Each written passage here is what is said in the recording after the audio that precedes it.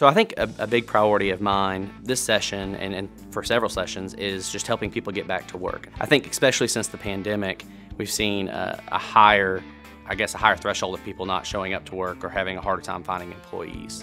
And so I think now we've got to encourage people to get back into the workforce. I think it's good for our economy. It's good for employers.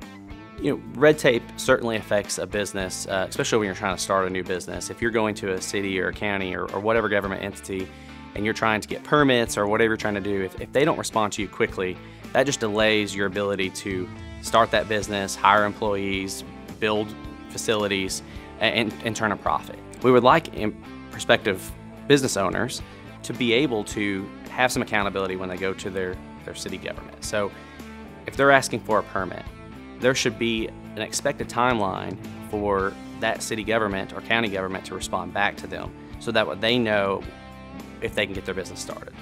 So the fast track bill that we just recently passed, basically what it requires is that once you've applied for a permit, that city or county government has 60 days to respond to your request. They don't have to approve the request, but they either have to approve it, deny it, or request revisions.